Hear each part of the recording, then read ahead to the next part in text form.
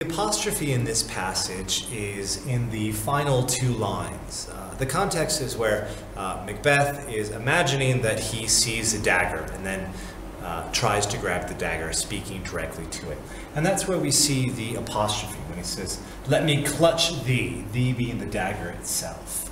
And furthermore, "I have thee not, yet I see thee still." Well, what purpose is the apostrophe serving here? First and foremost, it highlights the mental anguish or emotional distress that Macbeth is feeling because he actually envisions a physical knife. More than that, however, he speaks to the knife as if it's a person and will respond to him. Remember, in his mind frame, he believes it's actually there floating.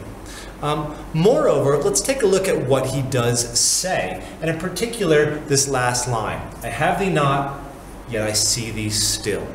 Now, this antithesis here is actually highlighting the mental conflict that Macbeth is having. He's on his way to go murder King Duncan, and he's still wrestling with that moral quandary.